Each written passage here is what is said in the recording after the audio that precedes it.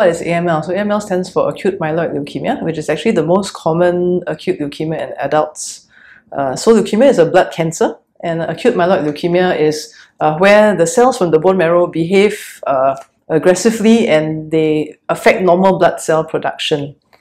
So like most leukemias, they are potentially curable, and AML is usually treated with chemotherapy. What are the treatment options? Most of the time is with chemotherapy, and then nowadays with new advances in medicine, there are also targeted therapies that are often added to the chemotherapy backbone that will help the leukemia to respond better.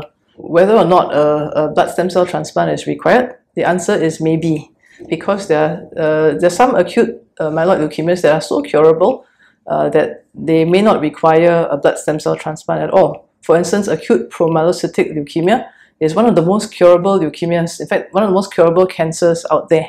And it's curable nowadays even with just targeted agents in 90% of patients. One of the greatest success stories for hematology.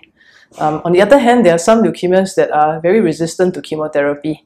And how we determine this often is by the test that we do on the bone marrow that is extracted.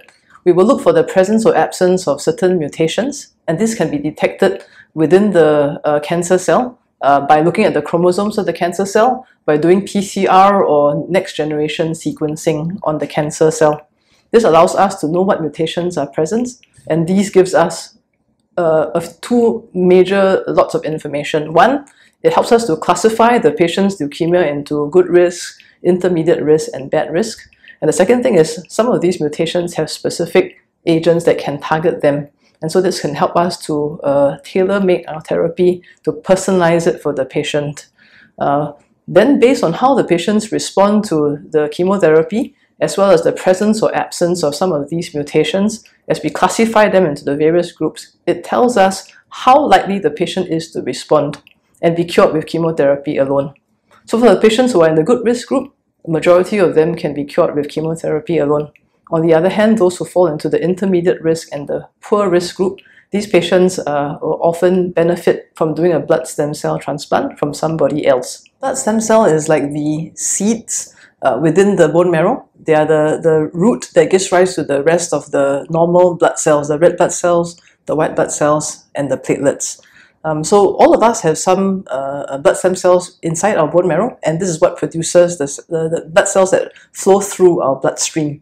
So in leukemia, what happens is that there may be mutations and a diseased blood stem cell. So in order to prevent relapse, even if after a patient has gone into remission with chemotherapy, many patients may benefit from a blood stem cell transplant. These blood stem cells will be donated from another donor. And the donor will have the blood stem cells harvested from their blood or directly from the bone marrow, and they will be infused into the patient who had leukemia. This does two things. One, of course, it replaces a diseased bone marrow with a healthy bone marrow from a donor.